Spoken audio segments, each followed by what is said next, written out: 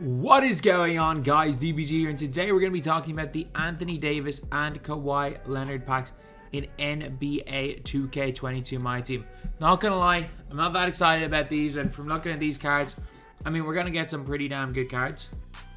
I do want to be very clear on that. Am I excited? Not really. Not really at all. So, anyway, lads, before we get on to it, if you guys are new to the channel, subscribe. We're trying to hit 300,000 subscribers as soon as possible. Right now we are about 3,500 away. Also, lads, I do apologize. My internet is still really bad. I am having someone come out tomorrow to look at it. I'm basically doing everything off. I'm working off hotspot at the minute. My internet's barely working. Like, it's barely hanging on. But yeah. We're going to be going through these right now. So we're going to start off with the Kawhi Leonards. So Kawhi Leonard. First one is 40 Huff badges on the anniversary. Okay. Okay, I see you, 2K. I see you.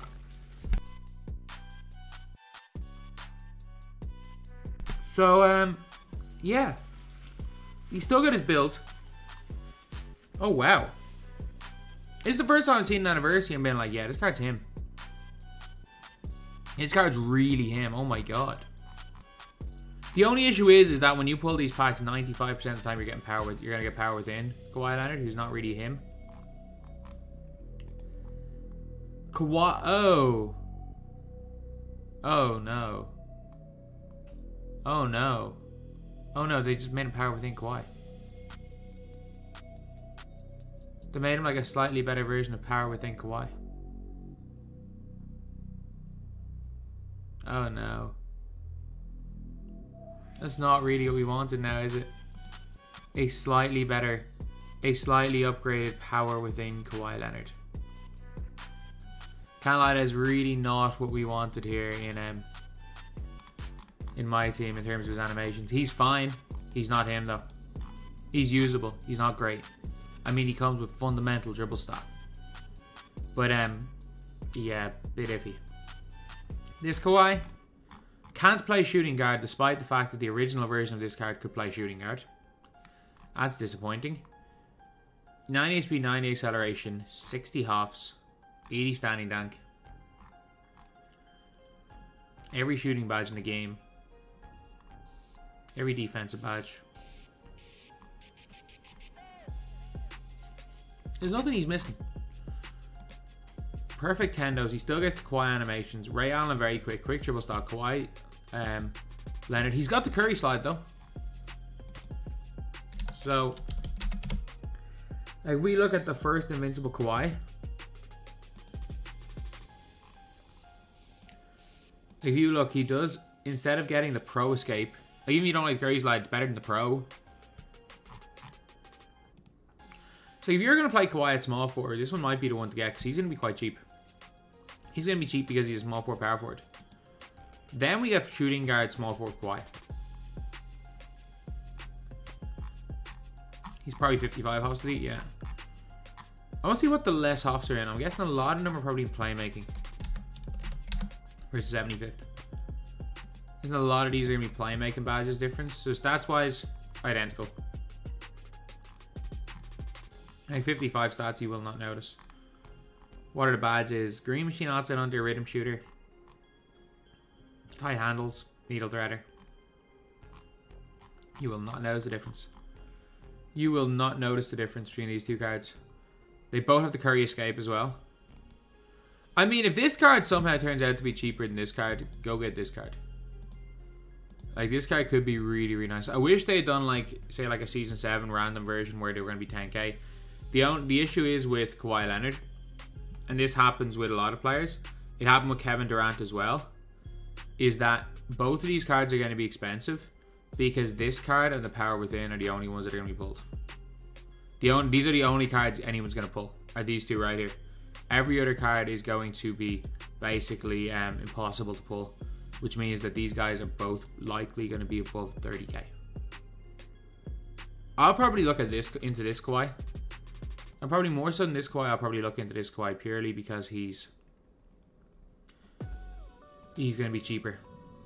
But, yeah, then we've got shooting guard, point guard, invincible KAWHI. He could be interesting because, like, he comes with the curry slide, quick dribble style. He could actually be a really interesting point guard. Obviously, going to have 65 hops. Like, the one thing is, though, is, like, I don't know if I'd waste him a point guard. Like, they're the same. I mean, is the curry slide going to be worth a little more MT?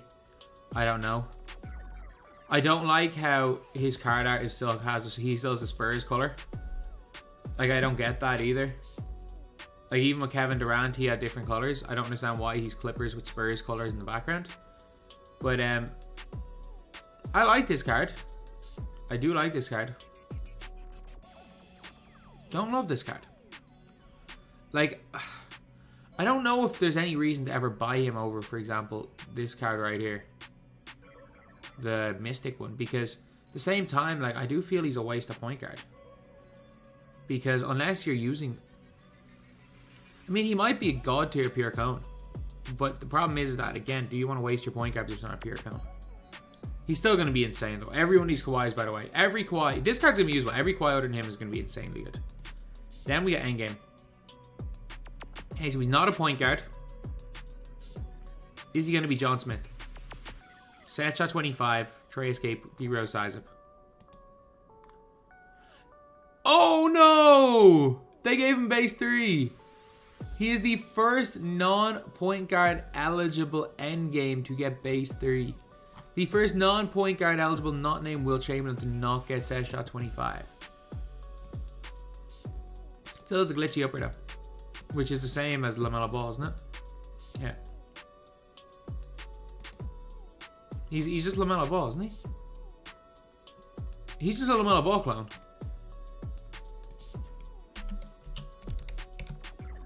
He's just a LaMelo Ball clone.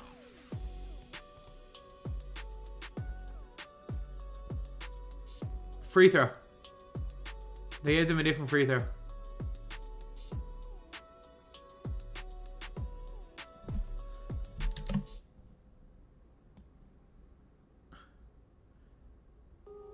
So much variety in endgames.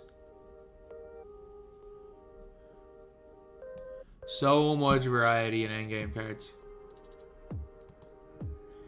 Different free throw. One of them has the KAWHI and one of them has free throw 31. That's it. That's it. That's the only difference. Like, so much variety.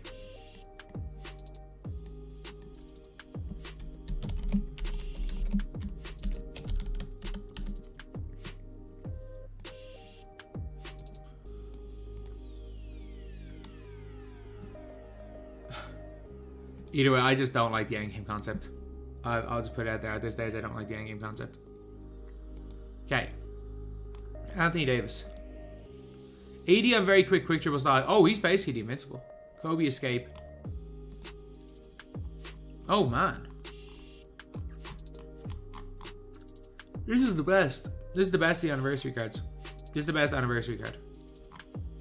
He's not half bad. Like, if you like the invincible Anthony Davis, if you're an Anthony Davis fan, this card's not half bad. Like, he's actually pretty damn good. You can use this card and have a lot of success. You can use this card and have so much success. Yeah.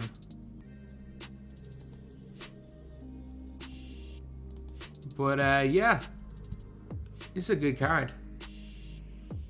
Then we are on to Anthony Davis 75th. Power forward center as well. So these two are both power forward / centers. 97 3 ball, 96 speed, 96 acceleration. Okay, he's an invincible.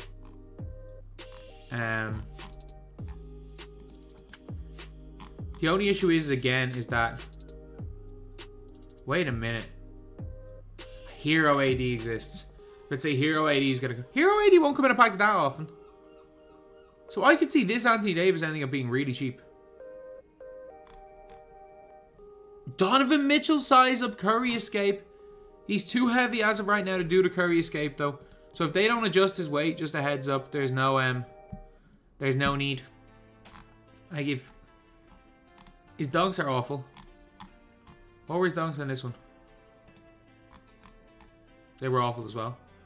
But if he can Curry escape, that becomes very interesting. If not, if he can't do the Curry slide, it's a waste of having the Curry escape over the KAWHI, which he previously had. But the Donovan Mitchell size up is very interesting on him. I'm not that opposed to this card. I'm not going to use him. He's not going to make my squad because he's a 6'10" power forward. But I also do like him. I do think this is a good card. Then we've got Anthony Davis. Point guard card. Small forward. Oh, Anthony Davis at small forward might be him. Maybe that's a position where Anthony Davis can be used in. 88 steal, 94 perimeter, 94 lateral. Okay. Every shooting badge, every defensive badge. Like 77 of the 80. Perfect handles, low 3-point tendency. Donovan Mitchell still has the Curry escape. He just needs to lose 8 pounds. He needs to go on a bit of a water fast. He's going to... Actually, it's 8 pounds. He's going a severe water fast. Maybe go on hunger strike for a few days just to lose those 8 pounds. Or those 9 pounds just to get him. You should fast. Just fast. Just fast for a while. This isn't like Amari Stoudemire was 1 pound. He just had to hit the sauna. AD has to properly... He has to fast. But,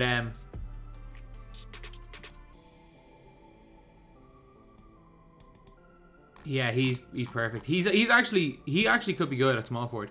He might be alright at point guard. I wouldn't waste him on point guard, but he's a really good small forward. And he's like a completely juiced up Danny Ferry. And he can move. A little bit. He's actually a really good small forward. And this is the best Anthony Davis card so far. Power forward, center, invincible. This one's a hell of a lot better than this invincible. Because he can move. Mitchell's size instead of normal is huge. However, I will say though, that if you're someone who, like Ty, abused the KAWHI escape, maybe you prefer this one. But last up, endgame Anthony Davis. John Smith. Set shot 25, D-row size up, tray escape. Set shot 25, D-row size up, tray escape, tray fade. We are looking at Mr. John Smith.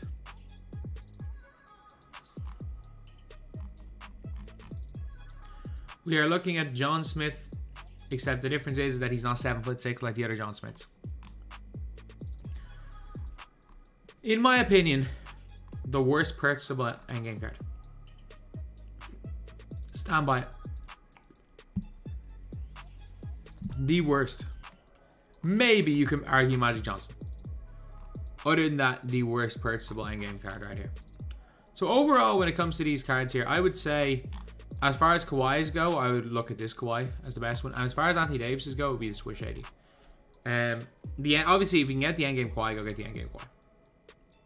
However, I don't know how much better the endgame Kawhi is going to be than this Kawhi, because Kawhi's release was already insane. And if you're just looking for a cone, this, like for some people, you're going to prefer this Kawhi or this Kawhi at the 2 to this Kawhi. But for me, I think the best Anthony Davis, including the endgame, is this. I think we actually could get to a stage where I think this Invincible might be the best Kawhi, and this AD might be the best AD. I don't think the endgames at either of these positions are the best versions of their card. Maybe this endgame, just maybe this endgame. But I'm just saying Anthony Davis and Kawhi. This Anthony Davis is the best Anthony Davis, including the endgame. So anyway, yeah, that is the video. Thank you guys for watching. Please like, comment, and subscribe.